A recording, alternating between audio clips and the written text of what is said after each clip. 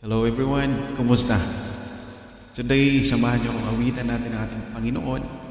Ang isang napakagandang awitin na ang pamagat ay My Redeemer is faithful and true. Let's go!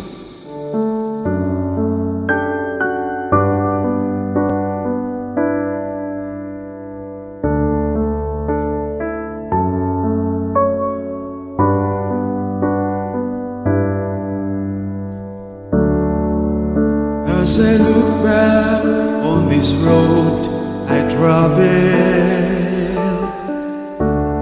I see so many times He carried me through. If there's one thing that I've learned in my life, my Redeemer is faithful and true. My Redeemer is faithful and true. Everything He has said He will do, and every morning His mercies are new. My Redeemer is faithful and true. Amen. Napakatapat at totoo ng ating Panginoon. My heart rejoices when I read the promise. There is a place that I'm preparing for you.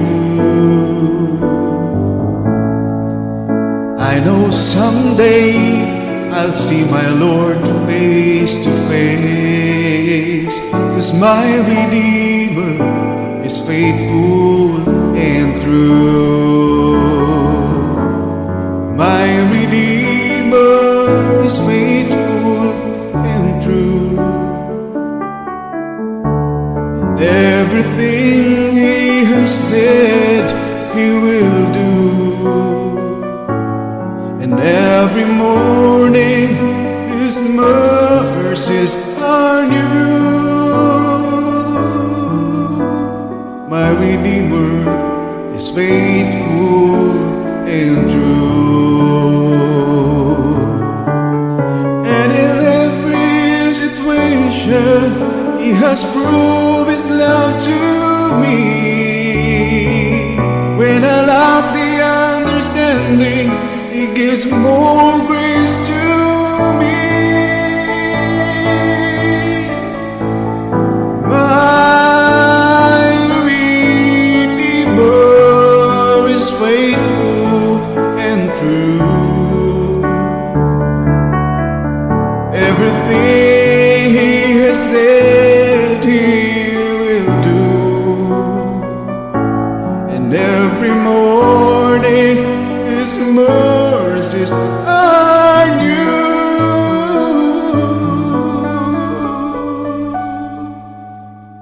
My Redeemer is faithful and true.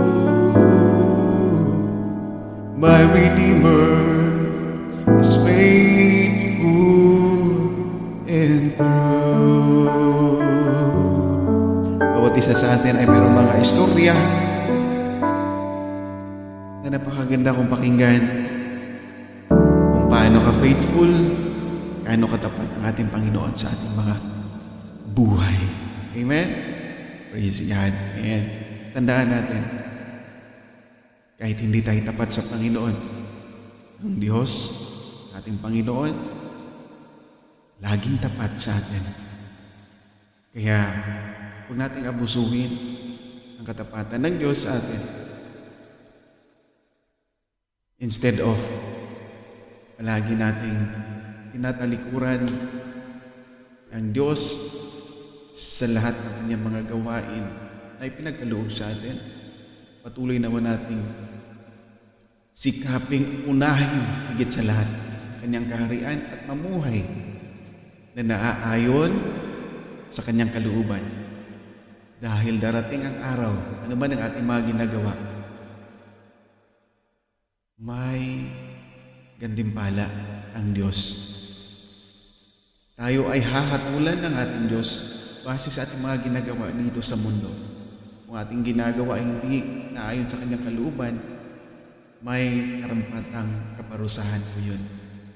While, kung ang ating pamumuhay dito sa mundo ay para sa kanyang kalooban, lahat ay naayon sa kanyang kalooban, tayo ay tatanggap ng gantimpalang hindi mawawala, gantimpalang forever nating magagamit, na walang makakaagaw sa atin, walang